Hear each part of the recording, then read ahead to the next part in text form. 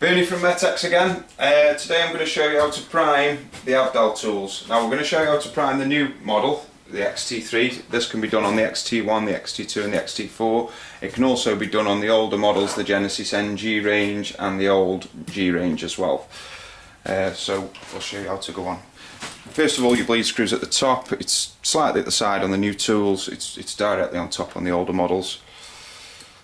We undo the bleed screw.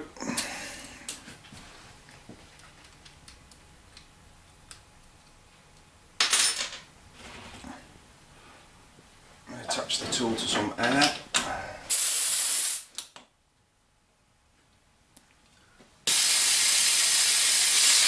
Right, now with these tools, turn this noise off. With these tools, you need to actually drain them before you prime them. So what we do is, once you've got your bleed screw off and your tool's on air, you press the trigger and expel any oil from in there. And then you take your priming bottle, you screw it into the bleed plug, and then you basically just pump the priming tool and you just keep doing this motion until you see the head move a little bit. Once you see the head move, you know that the chamber's full and it's going to start filling the piston head.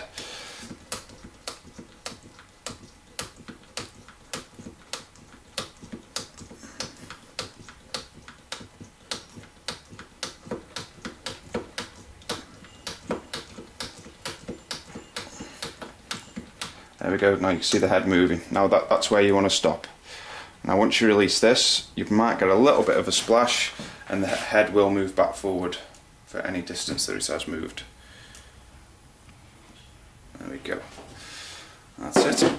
And then you just wipe up your excess, what you've lost there. Place your bleed screw back on.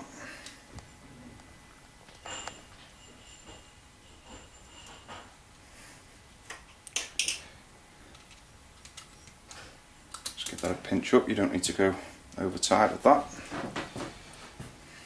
And that's it. And then just check. And there you have it, fully primed. Also, while we're here, you can see on these newer models that what they've done with these newer models is, there's a change from the older ones where you needed all your spanners to remove your jaws, clean out your jaws, take any block rivets out.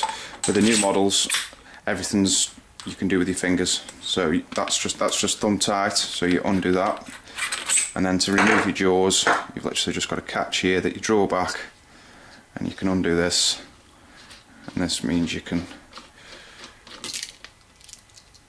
clean out your jaws or remove any jammed rivets. It's very similar to the FAR tools.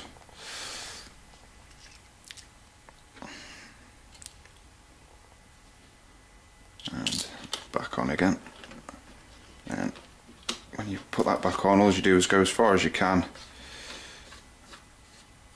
and then go back a turn so it locks in, and put your sleeve back on.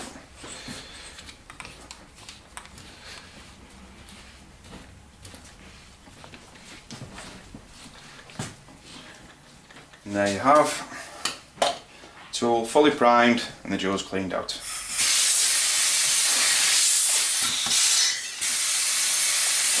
Don't forget, if you have any problems with any Avdel tools or FAR tools or any rivet tools at all, contact Bernie at Mettex and we'll help you out.